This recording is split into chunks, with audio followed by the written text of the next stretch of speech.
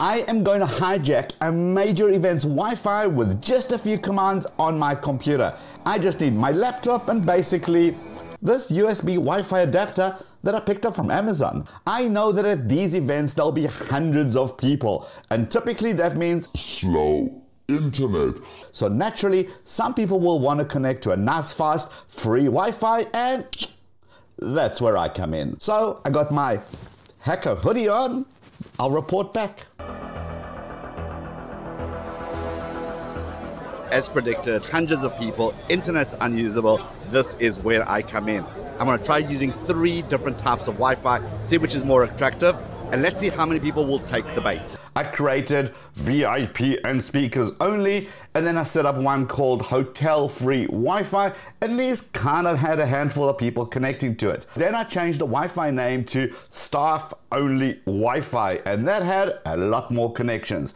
I guess people thought this was mistakenly left unsecure, so it's their lucky day. Now, I could do a whole bunch of attacks. I can do an ARP poisoning, a man-in-the-middle attack. I can do an evil twin attack. Essentially what that means is that, like, go to a hotel or go to airports and they request you to put in your email or your room number, your flight number, just so you can get free internet.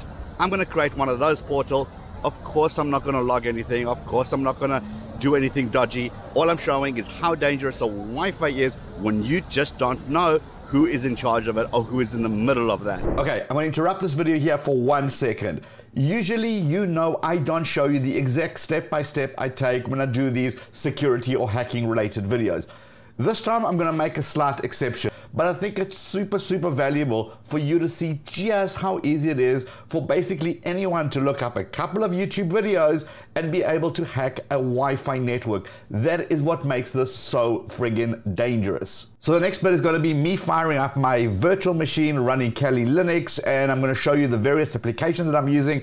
Even if you're not planning on running this yourself, sit back, relax, please do not do this yourself, but this is good enough for you to get a glimpse of exactly what's going on and why you should never trust public Wi-Fi. Okay, back to your regular viewing. I'm going to fire up my Kali Linux VirtualBox and I'm going to run Airgeddon, which is basically the framework where everything will be done in. And the first thing we want to do is actually assign a wireless network card to this particular Airgeddon session. And we just have to make sure that our monitoring mode is enabled for our wireless card. Without it, well, basically none of this is going to work.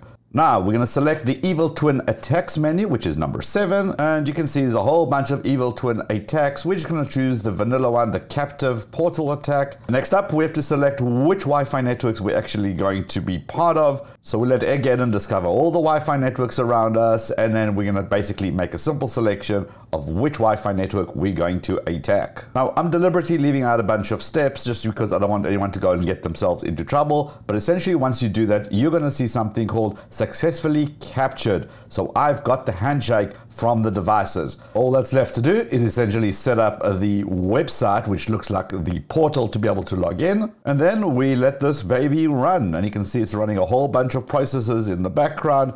Now watch this. On my mobile phone, I'm going to try connect to this particular new network. I'm going to use the password 1234567889, as you can see.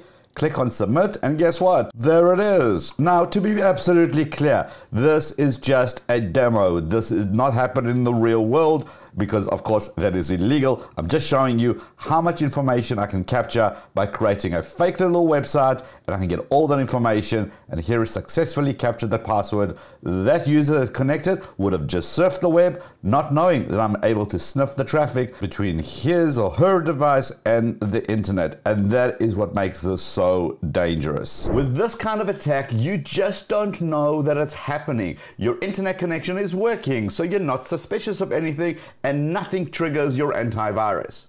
The lesson is simple. Don't use public Wi-Fi. Rather create your own hotspot on your phone so that your laptop can connect to it. Now you must be thinking, okay, but what happens if you use a VPN? Also, most websites seem to be secure with a little SSL key lock thing. So does this still apply? Great questions. I've got an entire video just on that, which is right over here. Also check out this video over here that YouTube thinks you should watch. Hit the head down here to subscribe, and I will see you in this video or in this video, or I'll see you in both. Let's go.